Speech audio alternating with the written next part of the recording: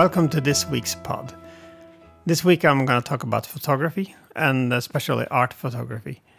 Through the years I've been photographing a lot of different things, but I think that what interests me most are people.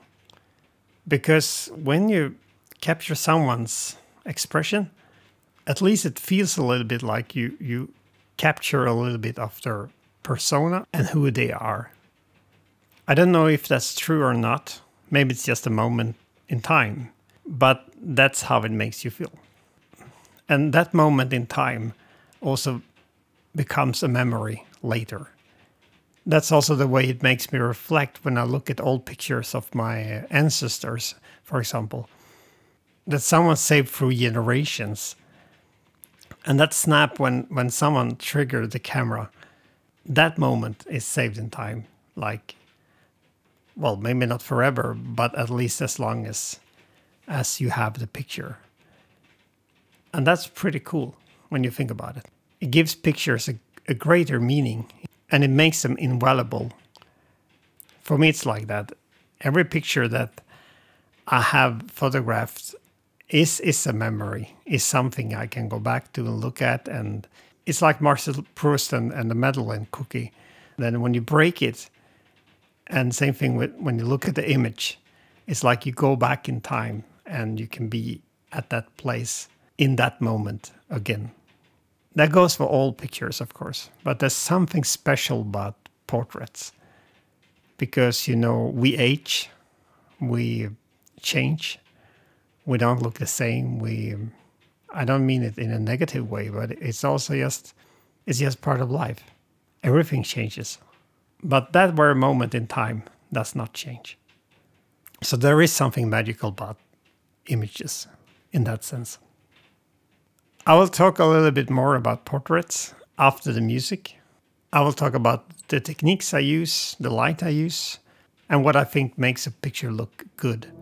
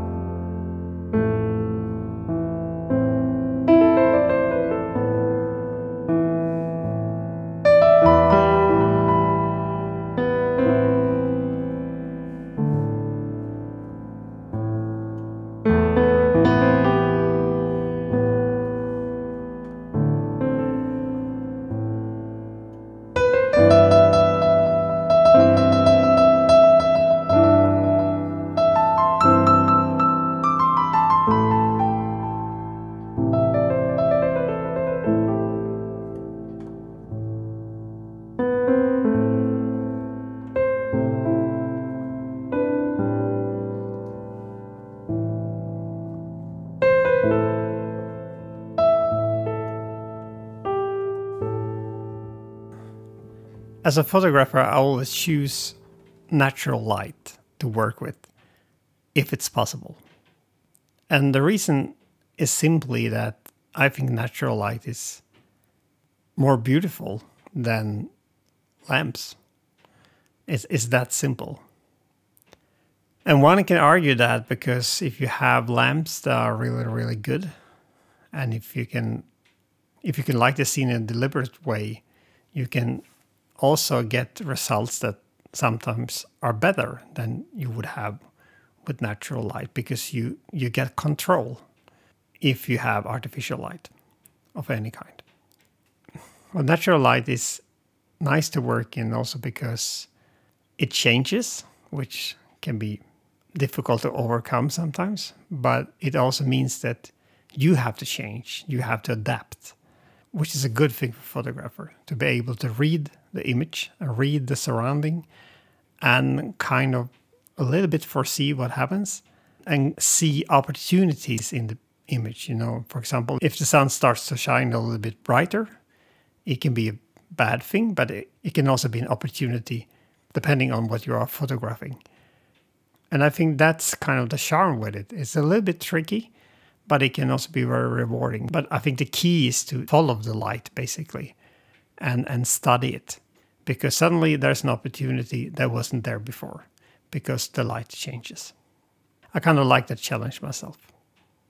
When it comes to cameras and the technical part, I personally think they are not so important at all.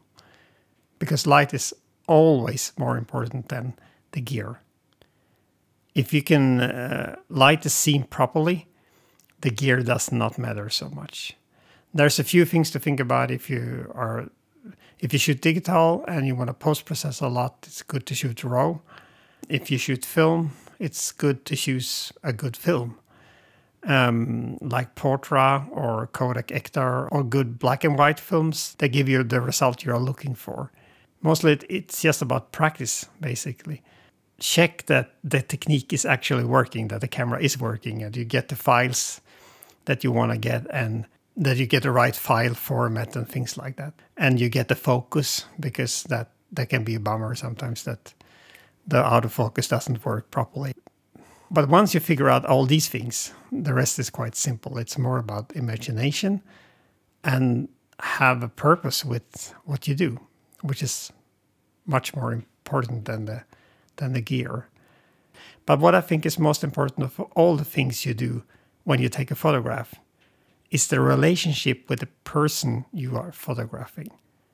Photos are about communication. So the way you treat people, the way you communicate with people, the way you talk to them, the way you are as a person, that's what matters most. A good photographer is friendly and a good listener. They understand the person they are photographing and what their needs are. Because how you are, that's how you make them feel. And how you make them feel, that's what they're going to look like when you photograph them. What you give is what you get. If you have a person who's really nervous, it's really easy to overact on that. For example, if then the photographer has a tendency to be controlling, the nervous person might end up like they don't know how to do anything or what to do at all, because they just freeze, basically. Because being controlling, that makes people freeze.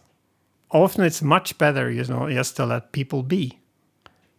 Let them be themselves, let them be who they are, let them find their own clues and give them some time.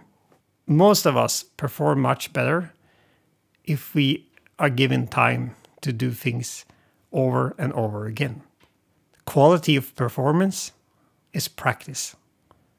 There are no secrets, basically. If a person feels safe with you and they feel they can be themselves, well, your photographs will be much better. So one has to be able to tune in to that person. And that's what I also think is so interesting with portrait photography.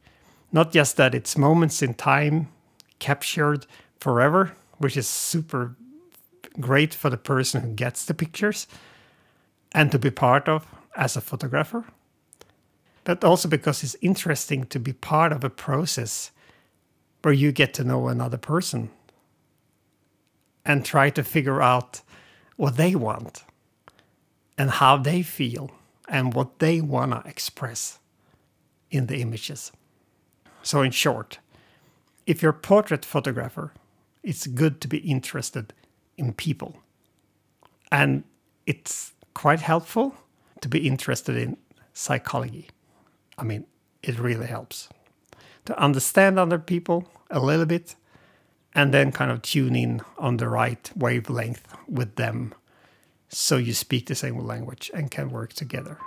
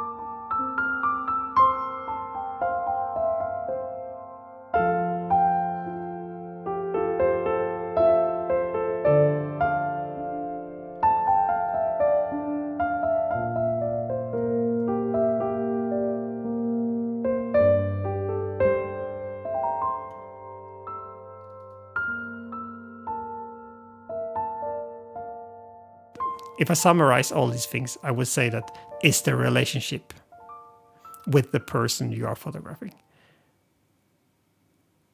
The other one is light, because you need good light for portraits. And you need light that is good for skin. And you need light that is good for the mood. And the third one is the technique. You have to get the camera to work and just see that nothing's really wrong with the camera, you know, so like some kind of strange setup or something. You can go pretty far. I do not use auto on the camera, but you can go pretty far with auto, I would say. If you just got good ideas and you have a good eye and you're very good with people, that will take you much further when it comes to portrait photography than the camera itself. Nowadays, people take a lot of good pictures with their phones. But smartphones are so good nowadays, so you can actually use them as a camera. And why not? Just take the camera you have, or the phone you have, and do the best with what you have. So, a few bars from another piano piece I recorded.